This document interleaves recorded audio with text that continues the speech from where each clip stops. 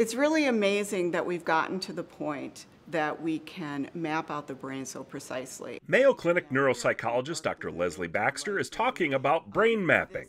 Using imaging such as an MRI, doctors determine the areas of your brain that control vision, language, and movement, making surgery more precise and preserving those brain abilities.